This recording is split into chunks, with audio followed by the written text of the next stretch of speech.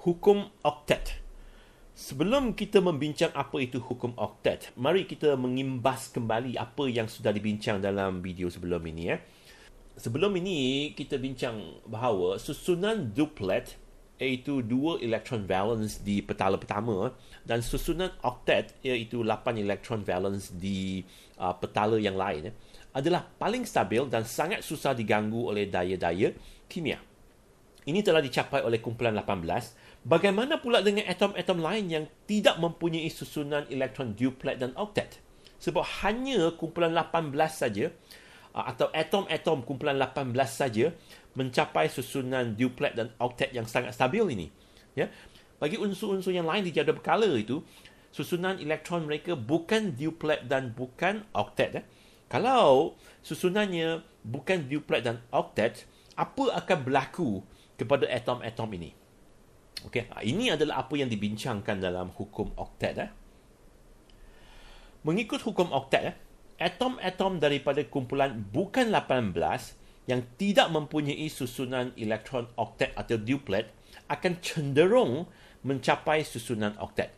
Ini bermakna, bagi atom yang tidak mempunyai susunan elektron duplet dan oktet, mereka akan mencuba sedaya upaya untuk mencapai susunan elektron duplet dan oktet. Jadi, kecenderungan suatu atom untuk mencapai susunan duplet atau oktet digelar sebagai hukum oktet. Ini adalah hukum yang dipatuhi oleh atom-atom yang tidak mempunyai susunan duplet dan oktet. Itu adalah hukum oktet.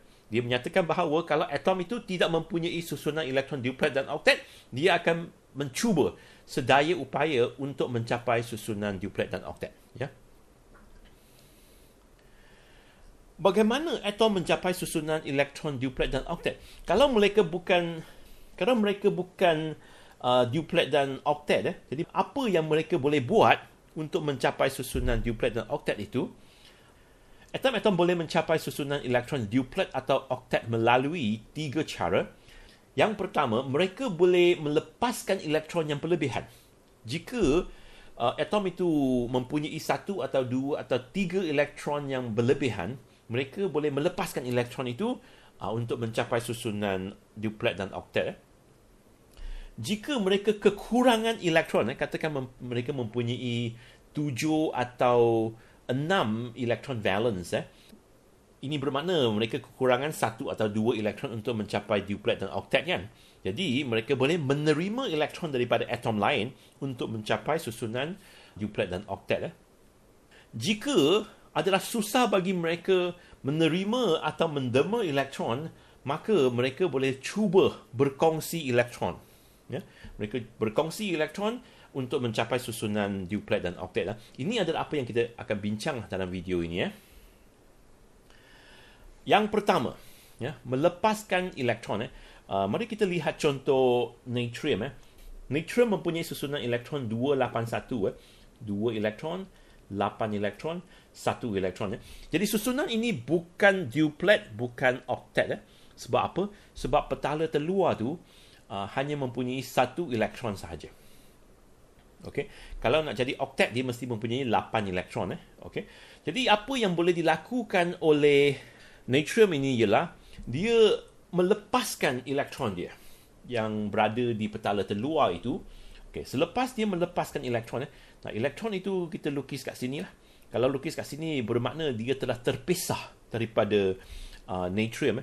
Selepas dia terpisah daripada natrium, susunan elektron bagi natrium akan menjadi 28.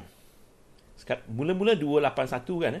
Selepas elektron ini telah dilepaskan, jadi susunan elektron dia menjadi 28. Jadi kita lihat susunan elektron 28 ini, petala yang terluar adalah petala yang kedua. Sebab petala ketiga sudah tak ada elektron. Jadi petala yang terluar tu adalah petala yang kedua, dan petala yang kedua ni diisi dengan 8 elektron. Kalau petala terluar mempunyai 8 elektron, ini bermakna ini adalah susunan elektron oktet. Maka dia akan menjadi stabil. Ini tak stabil. Secara susunan elektron dia tak stabil. Tapi kalau dia sudah menjadi 28, dia akan menjadi sangat stabil. Ya, sangat stabil. Dan selepas dia melepaskan elektron ini bercharge negatif 1, negatif 1.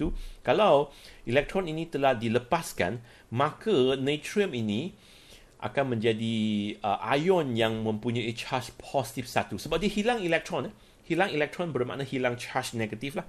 Selepas hilang charge negatif, maka dia akan menjadi positif. Okay. Ini adalah apa yang akan berlaku kepada atom natrium.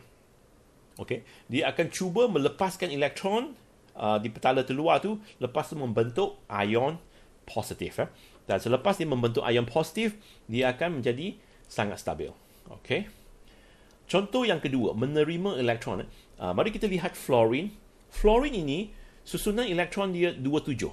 27, untuk mencapai susunan elektron yang stabil, dia boleh menerima satu elektron daripada atom yang lain. Okey. Yang elektron yang berwarna biru ini adalah elektron daripada atom yang lain lah. Okey. Jadi fluorine ini dia menerima elektron. Jadi elektron ini masuk ke dalam petala. Dia akan jadi macam ni. Elektron ini telah dimasukkan ke dalam petala. Mula-mula petala terluar hanya mempunyai 7 elektron. Selepas dia menerima elektron tu, jadi jumlah elektron di petala terluar tu menjadi 8. Ini adalah susunan elektron oktet. Sebab petala terluar mempunyai 8 elektron. Jadi ini sangat stabil. Ini tak stabil sebab kekurangan 1 elektron di petala terluar. Ini sangat stabil sebab dia sudah mencapai susunan elektron oktet. Elektron mempunyai charge negatif. Jadi selepas dia menerima elektron, charge bagi zarah ini akan menjadi negatif 1. Jadi dia bertukar menjadi ion. Ini atom, ini ion. Okay. Selepas membentuk ion, dia akan menjadi sangat stabil. Okay. Ini adalah cara yang kedua lah, iaitu mencapai susunan oktet melalui penerimaan elektron. Bagaimana pula cara yang ketiga, iaitu berkongsi elektron? Mari kita lihat contoh oksigen. Oksigen. Susunan elektron bagi oksigen adalah 2, 6. Okay? 2 elektron di petala pertama, 6 elektron di petala kedua. Okay? Ini bukan oktet sebab dia hanya mempunyai 6 elektron sahaja. Untuk menjadi oktet, dia mesti mempunyai 8 elektron. Ini adalah satu lagi atom oksigen yang lain, juga mempunyai 6 elektron di petala terluar. Jadi untuk mencapai susunan elektron oktet, apa yang mereka boleh lakukan ialah mereka berkongsi elektron. Mereka merapat antara satu sama lain. Lepas tu mereka berkongsi kedua-dua pasang elektron ini. Okey. Jadi di sini mereka akan berkongsi 2 pasang elektron. Selepas mereka berkongsi 2 pasang elektron, jumlah elektron di petala terluar bagi atom oksigen di sebelah kiri ini, dia mempunyai 2, 3, 4, 5, 6, 7, 8. Sekarang, selepas berkongsi elektron, dia mempunyai 8 elektron di petala terluar. Ya. Begitu juga dengan oksigen di sebelah kanan lah, dia juga mempunyai 8 elektron di petala terluar. Sebelum mereka bergabung, mereka hanya mempunyai 6 elektron. Selepas mereka bergabung dan berkongsi elektron, mereka mempunyai 8 elektron di petala terluar. Dan ini bermakna mereka telah mencapai susunan elektron oktet selepas mereka berkongsi 2 pasang elektron.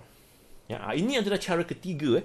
Mereka boleh berkongsi elektron untuk mencapai susunan elektron oktet.